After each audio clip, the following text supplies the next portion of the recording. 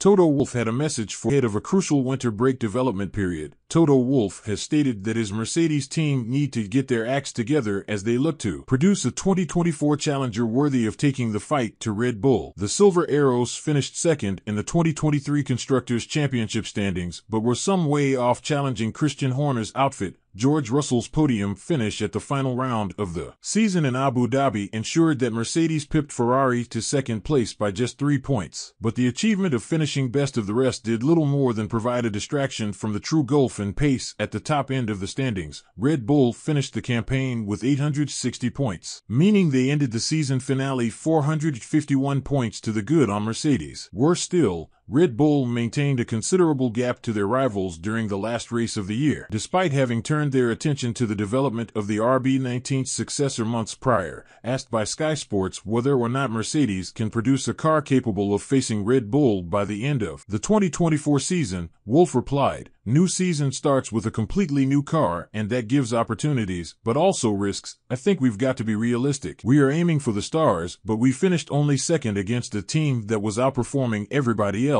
The Mercedes team principal was then asked whether one of Mercedes' rivals will put Red Bull under pressure if they don't, to which he responded, I've always said that this is a meritocracy and best driver and best car wins, and therefore we have to just get our act together, and I hope it's us that can fight Red Bull."